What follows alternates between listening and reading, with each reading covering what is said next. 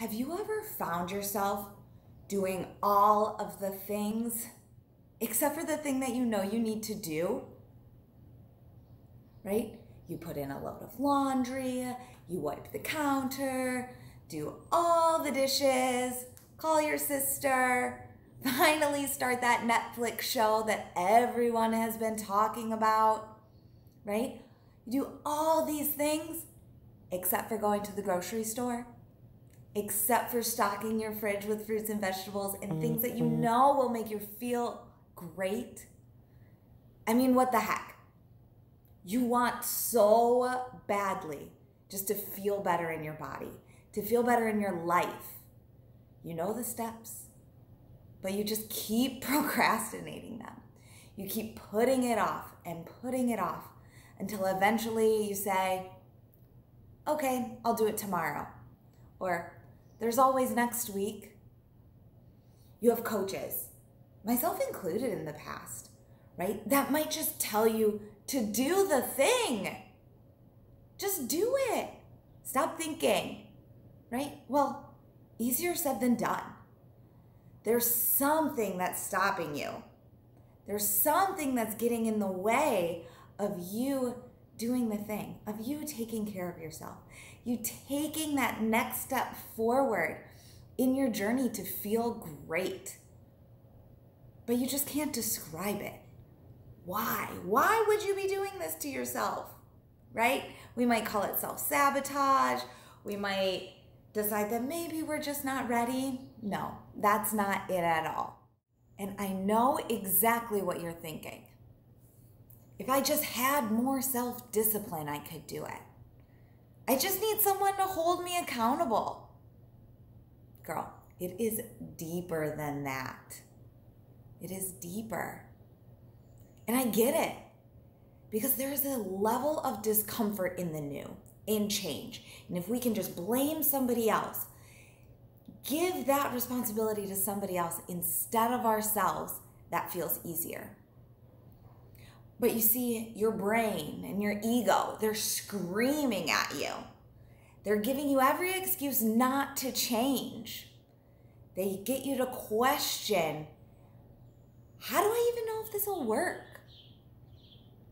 Right? They remind you that if it doesn't work, what's that really saying about me?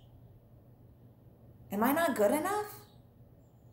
This is all so normal. As humans, we love predictability. And is there anything less predictable than changing your habits? Is there anything less predictable than trying and striving for something new and bigger and better? Right? Even if on the surface level you've decided to improve the way you look and feel in your body, right? You feel so ready, then bang. You know what you need to do, but you just don't do it. Right? That voice creeps up. Something back there in your head is telling you not to do it. You know you need to go to the grocery store to get food for the week, or else you're just going to end up getting takeout again. Right? You know that if you go for a walk in the evening, it's going to feel so good. The fresh air, the warm breeze, maybe the company of your spouse. It will just make your life better. But something is stopping you. So what I want to offer you is this little shift, right? Something to help overcome this. What if you knew the things you needed to do, and instead of expecting them to go perfectly and expecting you to just willingly do them, you instead expected resistance? What if it wasn't a surprise that you wanted to procrastinate? What if you expected yourself to make excuses? What if you were able to welcome that resistance because it was predictable? I shared with you earlier that our brains love predictability.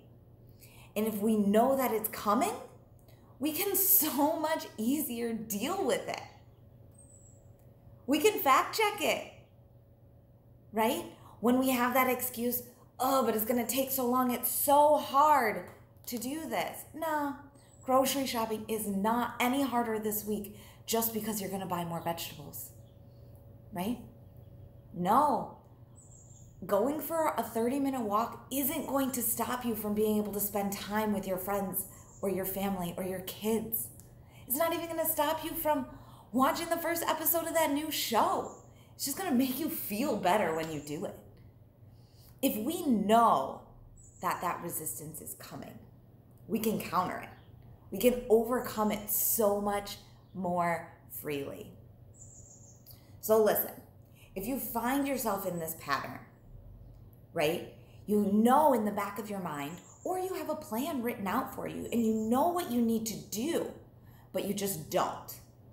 Then I know that this shift is going to make a difference in your life.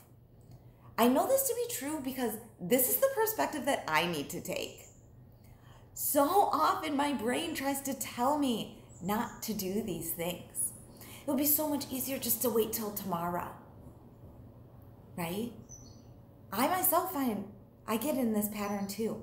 And I use this for my clients. And it's amazing what happens when we aren't surprised by ourselves, right? When we aren't surprised by the fact that we're trying to self-sabotage, we can then overcome it. And we can then say, hey, I knew this was coming.